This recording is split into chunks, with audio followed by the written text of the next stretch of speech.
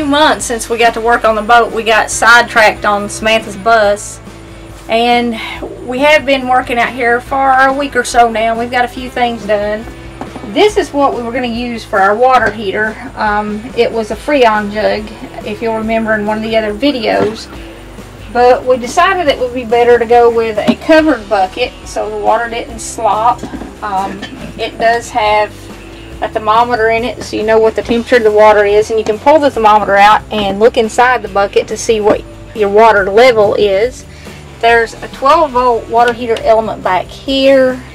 You turn the water heater element on with the switch here. We have a light to show it's on so we don't accidentally forget and leave it on. This is the water filter that we built, and what this will do is it'll filter out any sediment and it'll get rid of the smell from the lake, so we can use lake water for bathing and washing things and stuff. It won't really get rid of all the bacteria, so it doesn't make it drinkable water. It just makes it clean. And this is a two-way switch. If you switch it this way, it pumps water in from the lake and fills the bucket up. You can see it now starting to come through the filter. Our shower head hangs over here. We did put up a clip, and you can leave it up and shower or take it down. But when you flip the switch the other way, it pumps out the shower water.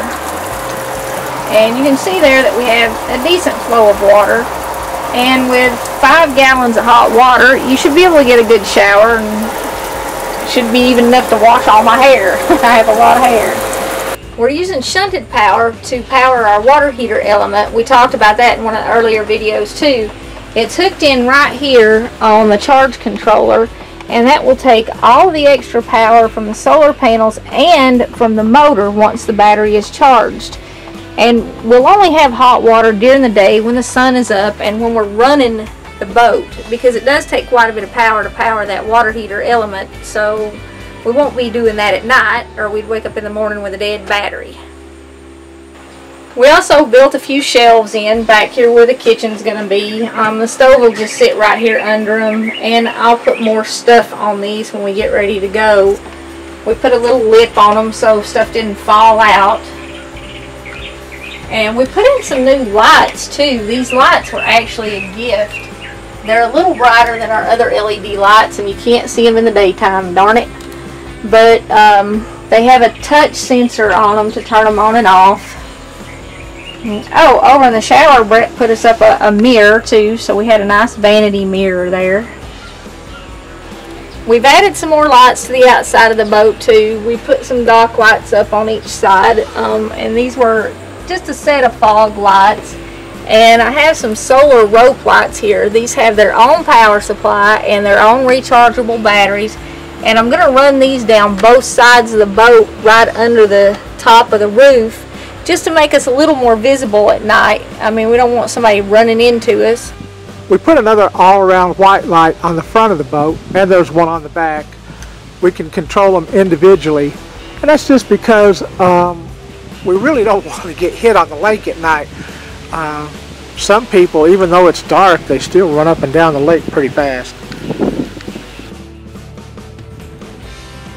In a previous episode, we painted the stripes on the sides of the boat, but we just now got around to painting the stripes on the back. And while we were at it, we put all of the screws and washers in the boat that hold the coroplast on. Becky put some hooks on the side of the boat to hold the boat fenders. And now from the inside, she can just drop them down to the right level, and then we can dock the boat. Before, we were having to store these fenders inside the boat, and you know, it was a little bit aggravating. They took up a little bit of room. This is going to work out better. She also put some dock line hooks on the side of the boat, and the dock lines I think are like 10 feet. That's more than enough to dock this boat. She put them on both sides of the boat. That's something else we were having to store inside the boat. It was a little bit aggravating. And not only that, we were carrying 100-foot dock lines. It was a little bit silly. We had a tangled up mess with a rope. So if we need anything longer, we have them on the boat. But 10 feet, you know, If we can't get no closer to the dock than that, then we can't step out onto the dock nohow. In a previous episode, we straightened the axle on this trailer, and the boat is really too heavy for a single axle trailer. For the time being, we're going to reinforce the axle with a piece of 2-inch steel. We're just going to clamp it on there with 5 or 6 U-bolts. But in the spring, or maybe late this fall, we're going to go ahead and move this axle back and put another axle right in front of it and turn this into a dual axle trailer. It'll haul it a lot better. I think this thing, we haven't had it back on the road since we added all the weight to it, but I think it's going to handle a little bit funky the way it is. Well, this boat project has taken us about 2 years now. We're not quitters. We're not going to give up. It looks like we're going to make it out on the lake one time this year because the temperatures are already starting to drop. It's like 75 degrees right now. But we will make it to the Tennessee River. So we needed something to keep our clothes in, and last year we had them up under the bed, but that didn't work out great. They were just in like some little trays up under the bed.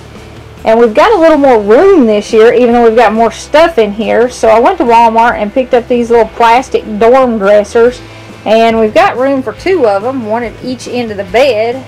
And they'll also work out nice for like end tables to sit our cell phones and stuff on. And they're kind of waterproof, you know, if it little rain blows in or something, our clothes won't get wet. A small leak developed in the roof, so Becky had to go up on top and put some caulking in it. I think we just didn't get enough caulking there to begin with. Well, it's starting to rain right now. We've got a pretty good storm coming. I guess we're going to get to check out this caulking job that Becky's doing.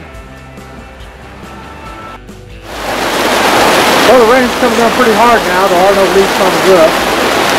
I just wish we were on the lake and not sitting in the yard.